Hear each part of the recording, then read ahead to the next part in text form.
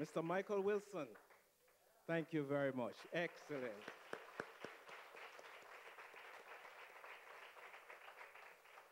And we are still at the University of Technology, Jamaica, with the 6th annual Joan Duncan Memorial Lecture. And the topic, this is not a concert. The topic of the lecture this evening is reducing corruption and its impact on Jamaica's development. And yesterday, I heard someone on the radio talking in China. There was so much passion. And I said, this is going to be something else. But Kim, I'm not doing your work. I'm going to now ask Mrs. Kim Mayer, Chief Executive Officer, JMMB Joan Duncan Foundation, to introduce our keynote speaker. Mrs. Mayer.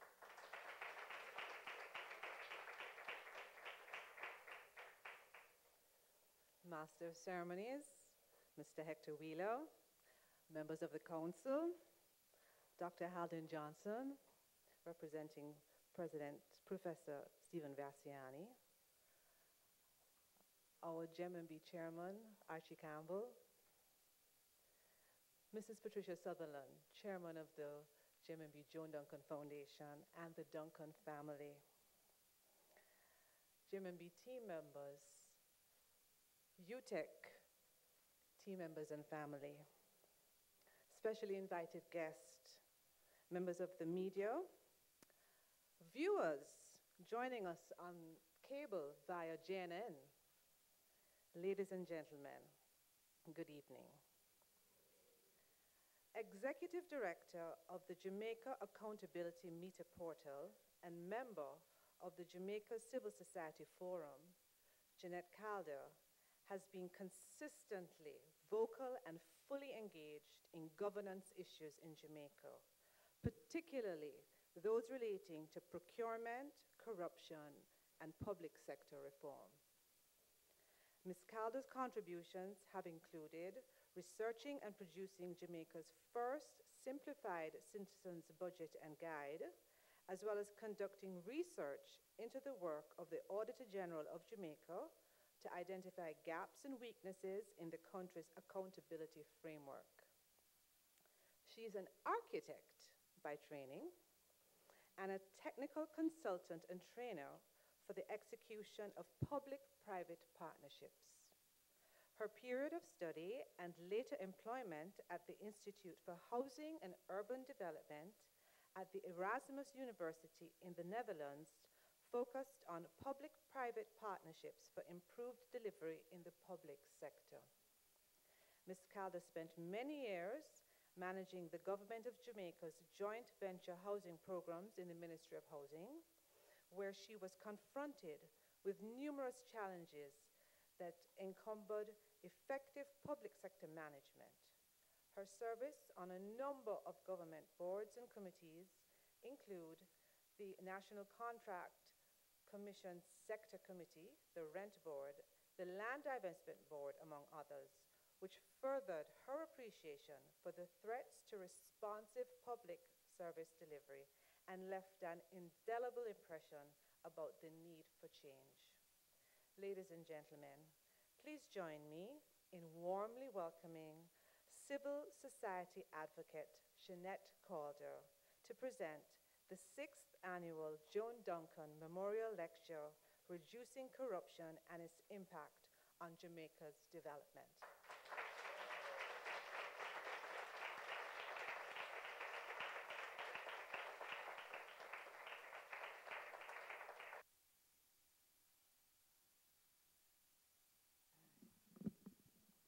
Good evening, good evening, good evening, everyone. I would like to thank each and every one of you who exercised the option of deciding to be here this evening. I see some friends in the audience, and they will tell you that unabashedly I will speak as passionately and as long if I have a crowd of one. But it's really good to see plurality this evening, and I'm really grateful. You are investing your time in hearing what I have to say, and that's one of the things I can't give you back. It's the time you've invested, so I'm really anticipating that it will be well spent. It's not my first time. I have been in the audience before, and it has always been a well-spent evening here with the JMMB family. So I do want to thank that family and the Joan Duncan Foundation for inviting me to be here for the 6th year. One of the reasons it turned out to be so fortunate is that when you have to present, you actually end up learning a lot in the process. And I did learn some more. In addition, I learned a lot more about Joan Duncan herself. And I'm really hoping that there's a project ahead where there's a little docudrama or a book about your mother's life. There's a lot that we can draw on.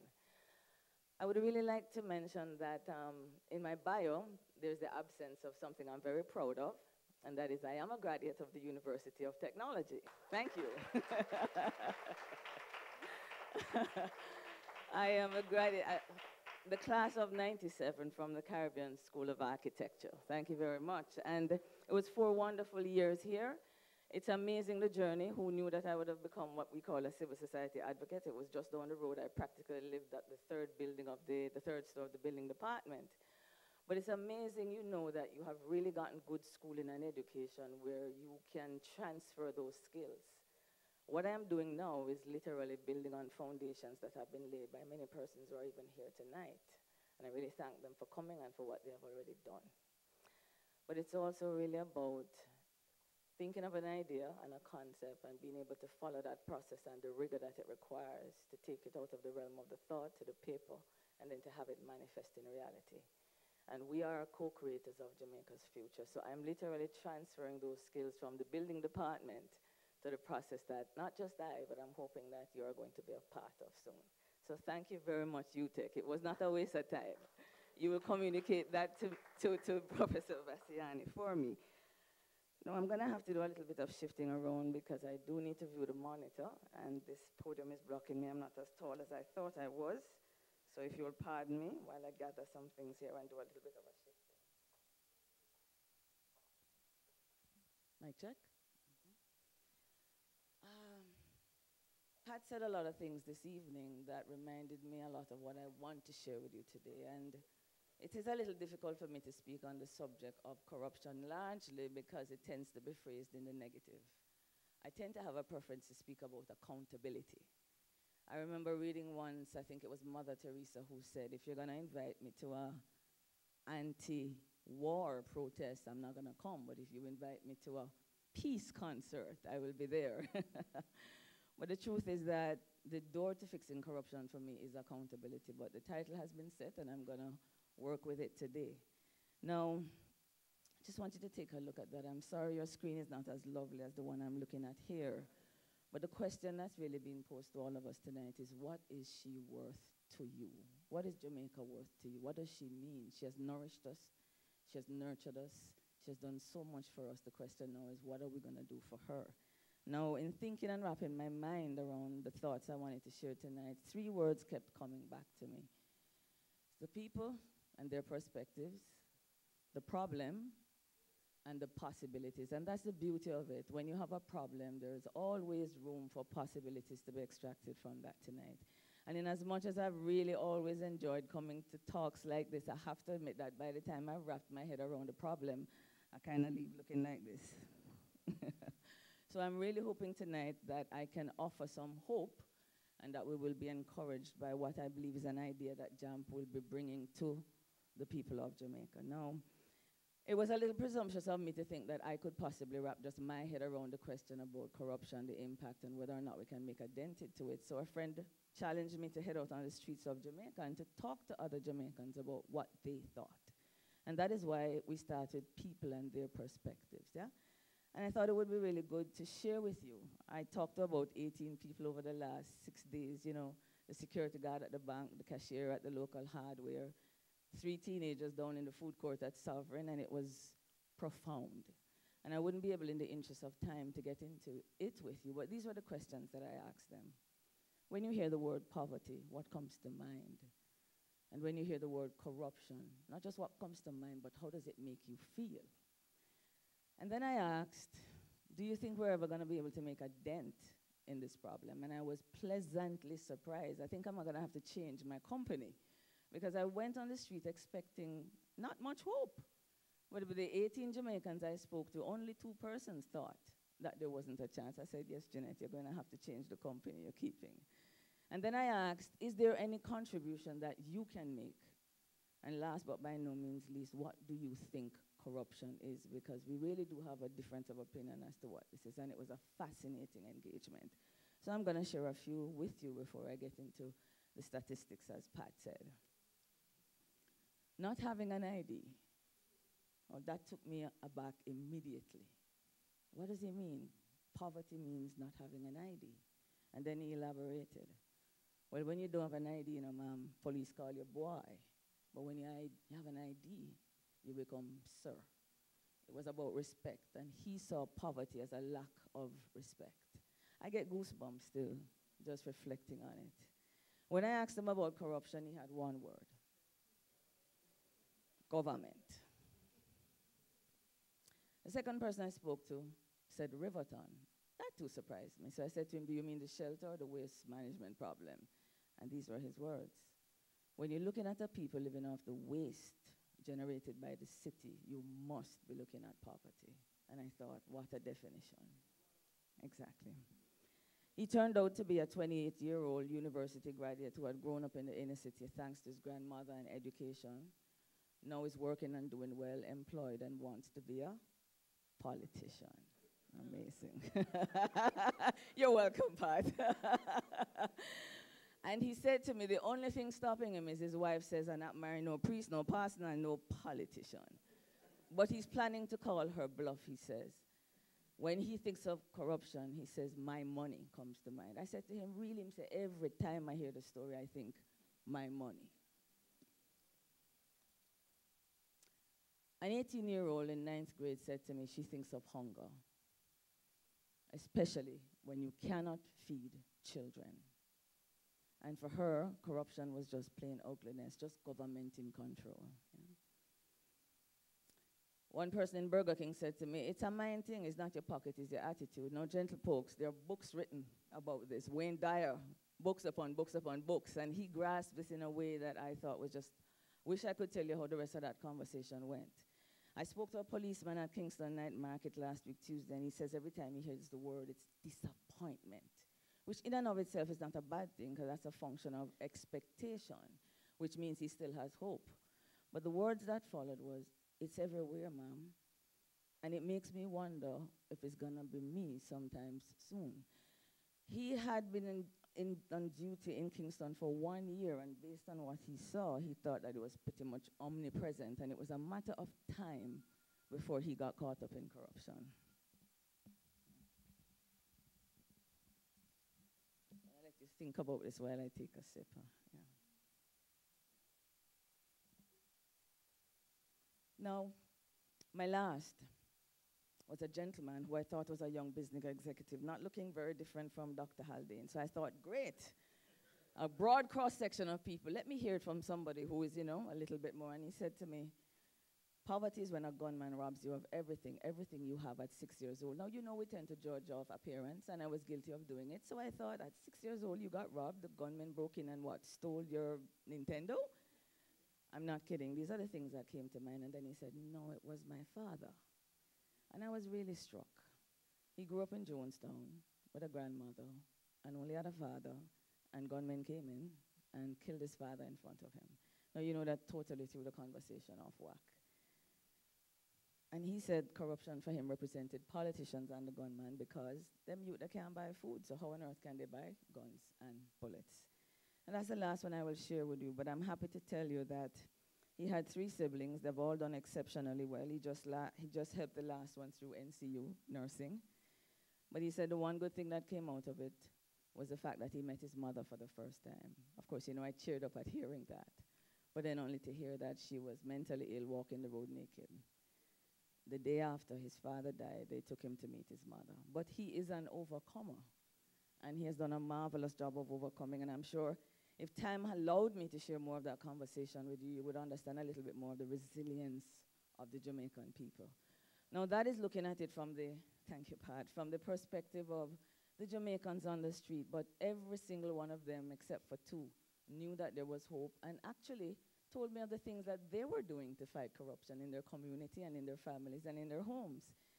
Before I segue to the next slide, I'm going to just give you a little insight into the gentleman. He says he has an 8-year-old son. And what he did in March was to sit him down in front of the budget debate with a dictionary and walked away and told him to listen. Isn't that amazing? But that is the beginning of turning this thing around. Now I want to look at the perspective of another Jamaican. Her name is Mrs. Pamela Monroe Ellis. You would know her as the Auditor General of Jamaica, who I think has been doing a marvelous job, very quietly in her own space. Now, as I've segued to the problem, naturally, I'm going to look at a couple of the reports and a little bit of a snippet so that we can just focus our mind on the nature and the depth of the problem. A couple of the reports and a little bit of a snippet so that we can just focus our mind on the nature and the depth of the problem that we're having. These are actually highlights from a body of research that I did with the Jamaica Civil Society Coalition in partnership with the Caribbean Vulnerable Communities Coalition in 2016. And it's actually the findings of that report that has actually given birth to the work that I'm doing now and the organization that has been founded to take the findings of that report a little bit further. Now, this is I call it the Auditor General's scrapbook, but if you look at the headlines, and usually when I have time, I would ask persons in the audience to guess when were these articles written, and invariably it never passed more than about 5 years. But if you take a look, yes, wow indeed. It's really stunning. And I'm not shy to tell you it's not changing. If I were to read the details of that 1958 report on the parish accounts, that's pre-independence, it wouldn't sound any different from the Auditor General's reports looking at the local governments today. That Bellevue report in 1991, we have one as recently as 10 years after. Nothing has changed, but it will change.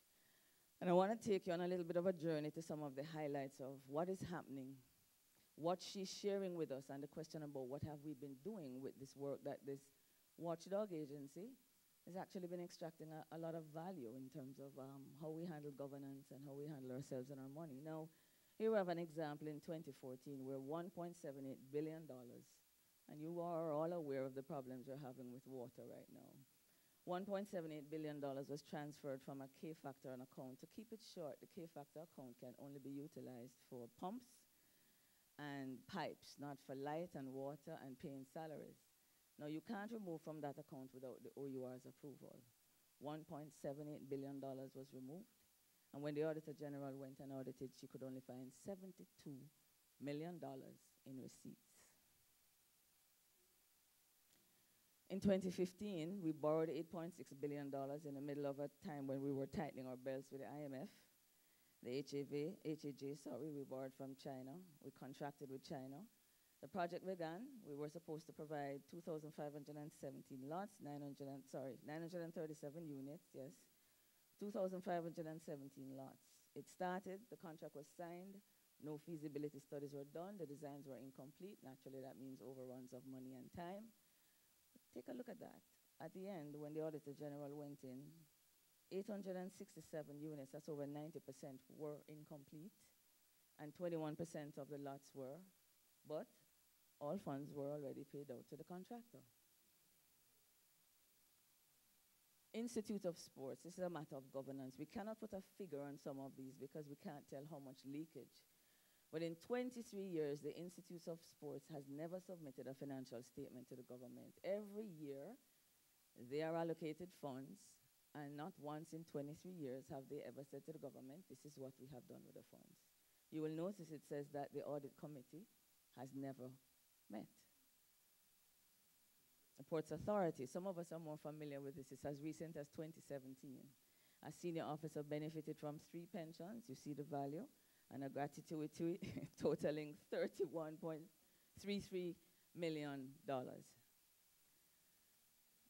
Would anybody like to guess what I'm gonna say for 2018, last year? Anybody? Anybody? You are so wrong. I thought because that has been so well ventilated, I would show you why it is that we really need to pay attention. Because only a couple of months before we heard about Petrojam, the newspaper carried the National Insurance Fund.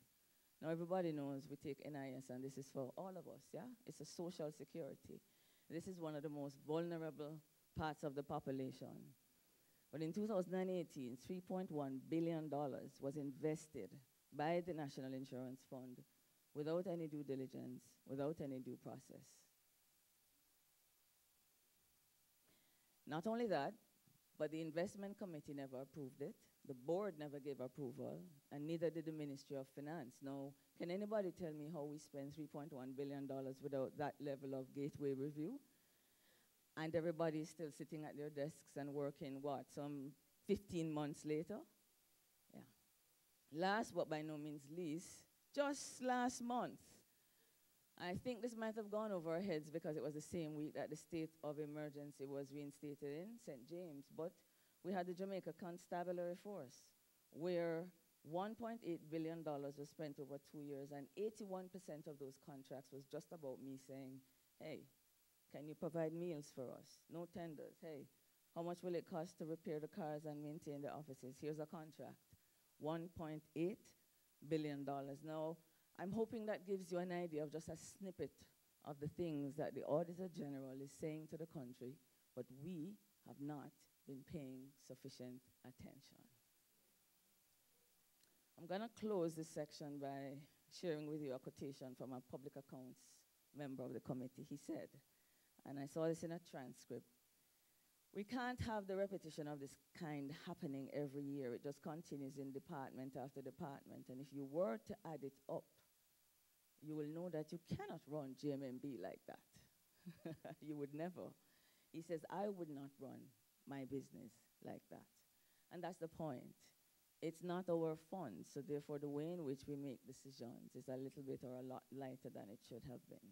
Now, when I went to study, I had, as Kim shared with you, I had spent quite a bit of time in the joint venture, in joint venture with the Ministry of Housing. It's a partnership between the public sector and the private sector at the time to provide more middle-income housing. But once I started studying, I fell in love with infrastructure. I moved from housing to infrastructure because I realized that infrastructure is not just about the economics of what it does for our country, but it's a moral obligation that we have because light and water are life and death issues. The ability to drive from your home to a hospital in under half an hour is a life and death issue. So it became about a moral obligation that we have to provide quality public goods and services. Now, every one of us in this room depended on public goods and services even before we were born. From the day you were in the womb, that care that your mother had, whether she had to go to a prenatal clinic for the government, you were already dependent on the quality goods and services that the government supplies. And this is why corruption really, it's something that I get passionate about. It's not an abstract term. It really is about the quality of lives of everybody in here, and everything that we can do to correct that is going to be worth our time and energy. But what is corruption? One of the things I found by being on the street is that there are persons who really didn't have the correct understanding of what it was. A gentleman looked at me and said, well, ma'am, it's not when you steal out of need, you know, it's just when you steal out of greed.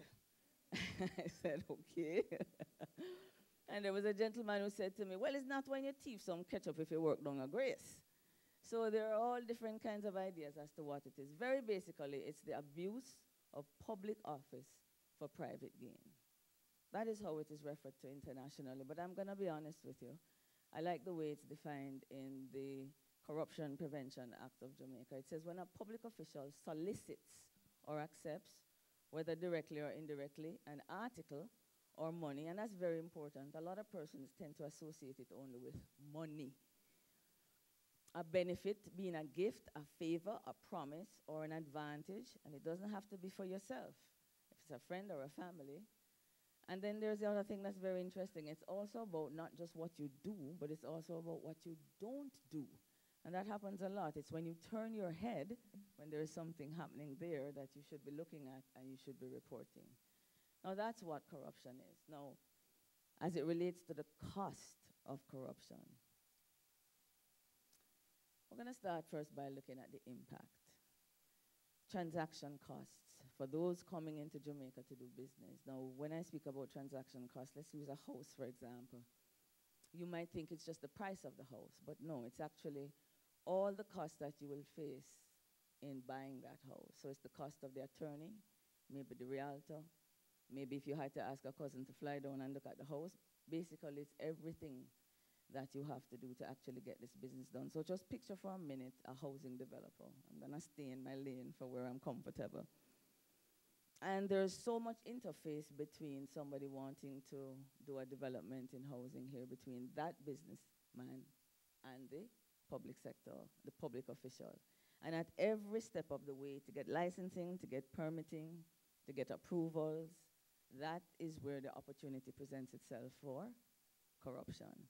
And what we have come to understand is that as long as it takes too much time and there are too many steps involved in the bureaucracy, then it increases the likelihood that frustration is going to build, and people who don't even want to be corrupt are going to find themselves in a position where they might.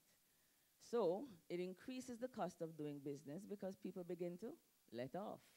And the difficulty for persons coming into Jamaica is that businessmen like predictability in cost. They like to know what they're going to anticipate. Now, believe it or not, there are some countries where they know ahead of time exactly what they're going to have to pay under the table, yeah? In Jamaica, there's a sliding scale, right? You never know who, you never know when. But it makes it very difficult, so that's the first thing, the unpredictability. The second thing is that it distorts what we call sectoral priorities. Now, there's always this rustling at the time of the budget about how much is going to go into social programs versus how much is going to go into capital spending. Where do you think most of the corruption occurs? Capital. So there is the peddling of influence, sometimes by the businessman, who is anticipating that there's going to be more put into capital, not just because the country needs infrastructure, because there's going to be an opportunity for him to benefit. Another is what we call the privatization of public policy. Now, most of us are familiar with the idea of privatization of public assets. But in this case, you will have a situation where laws are passed or not passed in the interest of private businesses. I don't know if you're familiar with the term beneficial ownership. But Jamaica did something really significant. I believe it was in 2017, when we amended the law that prevented business people from hiding behind a veil of anonymity. We need to know when the funds are being generated in a company who is benefiting ultimately. And you could register a company, you would have Dr. Haldane Johnson as the legal owner, and you would never know that Jeanette Calder is actually benefiting from that income. Can you begin to see how that would create an environment that facilitates illegitimate businesses? Well, in 2017, we removed that, preventing it. And this is one of the things that I would want to applaud the government for, because that would have been a law that would have facilitated all kinds of evil, but we've kind of cauterized that at the moment. Well, not last, but the next one is antisocial behaviors. I don't have to spend any time on that. We're all pretty familiar with how corruption leads to crime and violation of human rights. Bribery, nepotism, cronyism. We tend to look at the statistics in terms of a dollar value. But the moral fabric of Jamaica is being impacted in a way that is very disturbing. I'll share with you that during the last election, one of the things that disappointed me was how little we talked about the social concerns of Jamaica vis-a-vis the pocket concerns of Jamaicans. But I don't think this is something I need to elaborate on. We see it cropping up in a number of the Auditor General's reports, even in dealing with Petrojam. My concern, if I give you a simple example, is if when you're in the traffic and you see that taxi man who overtakes all of us to get ahead, after a couple of taxi men, what do you see happening? A private. You just notice all of a sudden, why should I sit here if he can? And I'm convinced that that is not limited to just how we drive on the road. The minute you begin that creeping compromise, it begins to show up in other aspects of your life. And that is why I'm particularly concerned about that impact. Reduced tax collection. Every single development report that you read will tell you that when you go to a country that's having a problem with governance and corruption, look at the tax collection. There's a direct relationship between the two, and that I'm sure is the case here for us here in Jamaica. And last, overriding regulation. Building codes, environmental controls, prudent banking regulations, and taxation. I believe they say that there are 4 main categories where we run into trouble. Basically, when you over-regulate, you think you're trying to do good. you're trying to police the activity of private citizens. But when you do that, what do you think is also happening? When you have layers and layers of more steps and more passages about how you can do business, exactly, you gotta find a shortcut. So the 4 areas where this tends to turn up is in taxation, is in business startups, how long it takes you to get that done, in licensing, and in property registration. So those are some of the main ones I wanted to share with you in terms of the impact that it is having. Now, it is all about influence peddling, that there are members of the private sector, private citizens, who have a kind of access that facilitates the kind of flow of money that denies us in terms of the quality goods and services that we can provide. Now, I just wanted to quickly give us a case study to let us know, guys, we can do this. There are countries around the world that are doing far worse than we are in governance, that's moving ahead in leaps and bounds. Now, I don't know if you follow the case of the car wash scandal, but it started in 2016, and Dilma Rousseff was actually impeached. She wasn't impeached because of the scandal. Time does not permit me to go into the details, but it was massive impropriety in terms of contracts that were being signed, big contracts, many, many companies benefiting, and it wasn't limited to just this country. It actually ricocheted throughout the entire Latin America. It actually brought